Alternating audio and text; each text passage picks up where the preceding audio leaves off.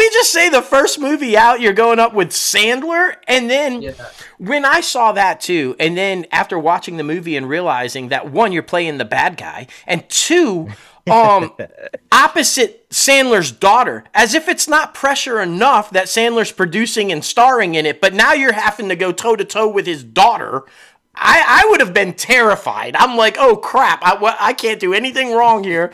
Talk about that. First of all, the casting process and how awesome that was and how did that come about. And then talk a little bit about that, the being on set and having the pressure of Sandler, who's had massive success and also started young. Just talk about that a little bit and what that whole experience was like. I mean, yeah, honestly, obviously one of the greatest experiences of my life, you know, like that friend just from the gate, you know, the audition process, you know, obviously got a call. It was a request, which made me, you know, very excited. For sure.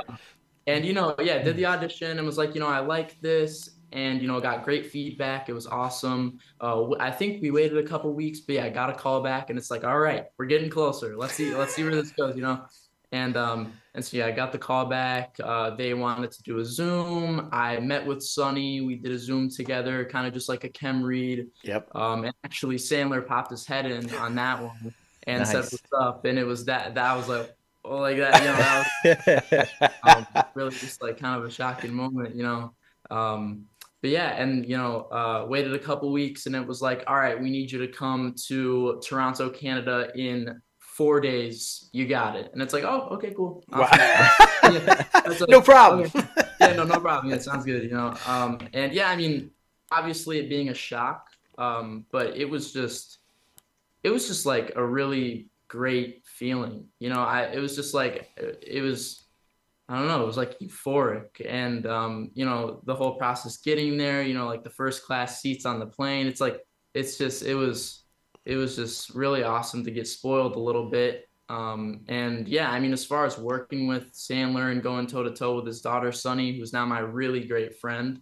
I mean, that was just an amazing, amazing process.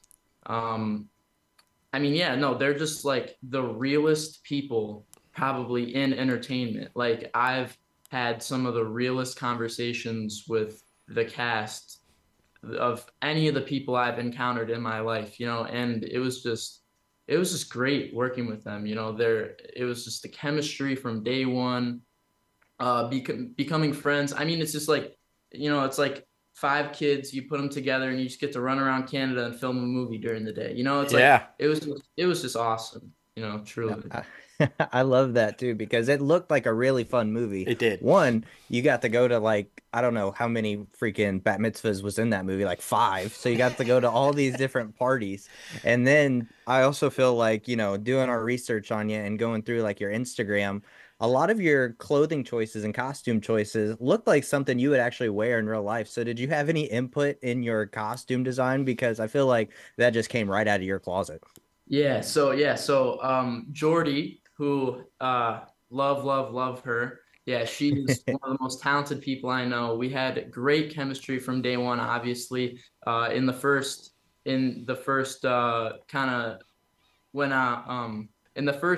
we did, you know, obviously great chemistry. And yeah, I could just tell. Like, and we kind of just like vibed it out a little bit. But yeah, you know, like I for sure love Andy's clothing choices.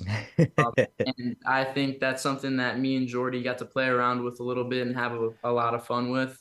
And it was like, you know, I'd see my wardrobe and I'd be like, maybe I don't like this piece. And I'd just run over to the costume trailer and be like, how do we do this or this? Yeah. It was super fun because we got to like figure it out together. And it was just, I think we really got to create this sort of style for Andy, and it definitely bled a little bit of me.